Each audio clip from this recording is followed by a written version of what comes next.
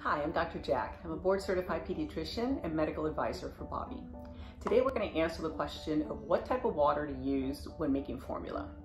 And it's funny that something so simple as water can become so critical when you're talking about making your baby's first bottle. So a few things to note.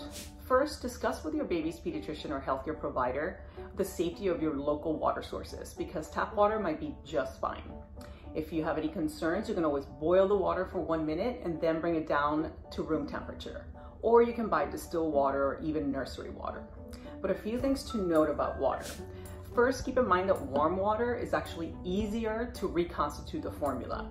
And always put the water in the bottle first, then add the powder to make sure that your baby's getting the right amount of nutrition. And stay away from any waters that have anything added to it.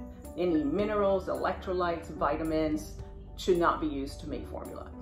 Hope this answers your water questions, and if you have anything else, please text our support and wellness team at 415-854-2500.